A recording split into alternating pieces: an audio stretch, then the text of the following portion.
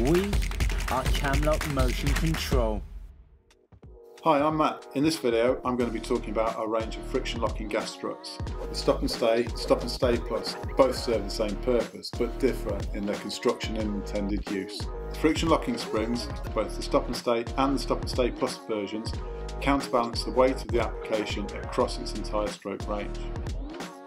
The Stop and Stay is fitted with an external friction nut. This is adjusted by the user to suit their requirements and is ideally suited for lower volume applications and where the weight varies between the applications. The Stop and Stay Plus looks like a standard gas spring, but is fitted with a special factory set internal valve arrangement. This is intended for higher volumes and where the weight remains constant.